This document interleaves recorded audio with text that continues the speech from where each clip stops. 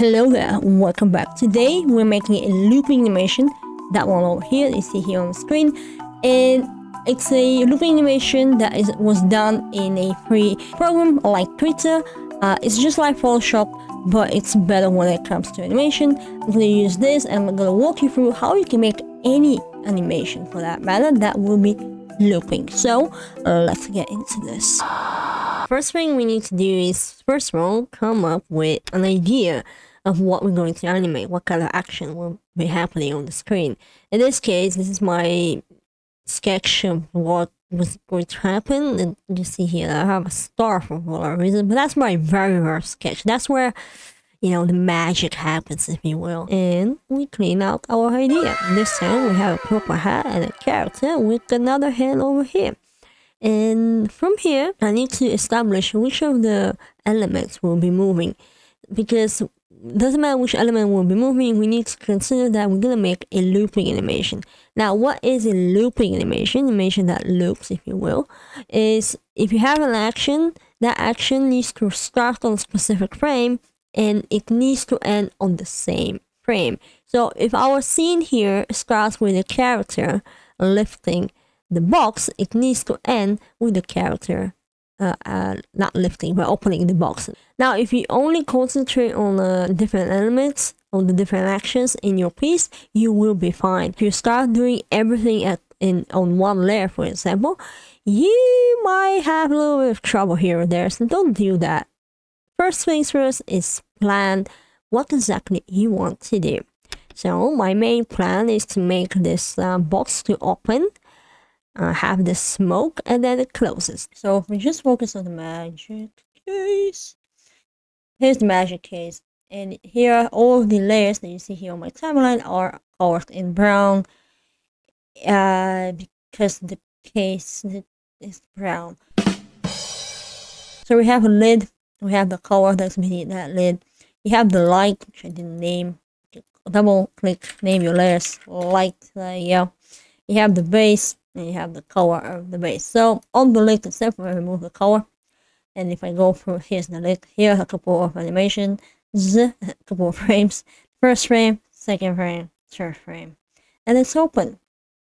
This is where the case is opening, and you can see the light is also animated separately. But we have 3 frames with the case, and then all of a sudden we have also 3 frames with the case being closed. So the first frame and the last frame, this animation, in this case the last frame will be here, the case is closed.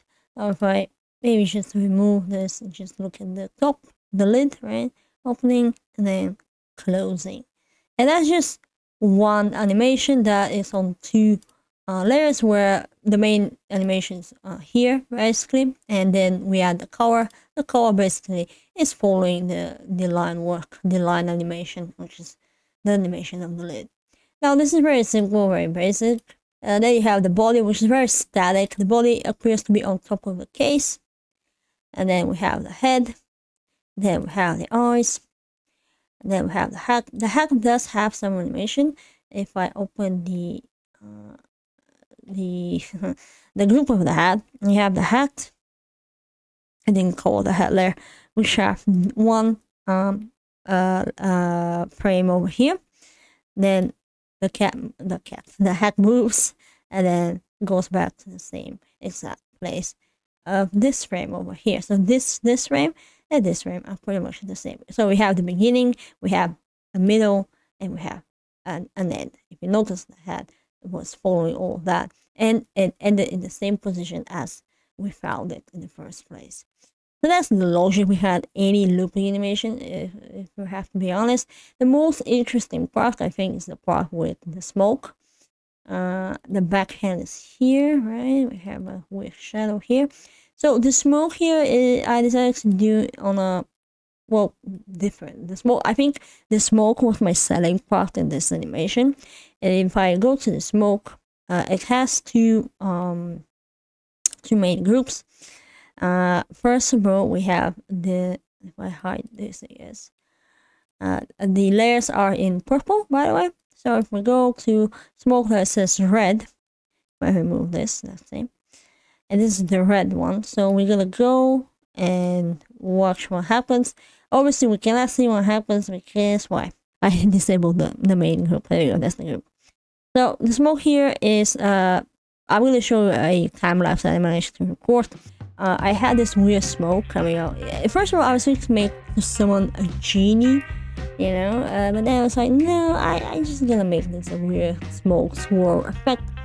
And as the way I have the cleanup sketch and the smoke, I decided to use both of them to start animating the smoke itself. So I divided the smoke into two parts, into two pieces, the bottom and the top part, and I named them separately. I named the smoke red and smoke green.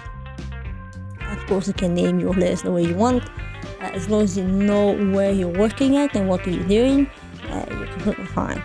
But yeah, I don't know why I decided to divide the smoke into two, but I decided to follow. It took me a while to pick the brush. I don't know, I have my moments of picking the right brush. I don't know if this is the right brush, but I did want to make a animation with the smoke, and of course I need to time that animation. So I started doing first the top part of the smoke, which was very round. As you can see, nothing much happening. Basically, the top part will be hitting the face and the hat in the final animation, and I'm just following the sketch and animating based on that sketch. There's nothing more complicated. It's just coming up with the idea, sketching out that idea, and then just follow up your sketch. I decided first to animate on 2s, on 3s actually, but as you notice, then I will change a little bit the order of my keyframes on my timeline in order for them to have the proper spacing. A few moments later. So on this layer, which is on top of the face, the face has 3 separate layers. We have a layer with the which is the lines. Then we have a layer beneath the lines, the colors. Then we have the special effect on the face, which is becoming purple.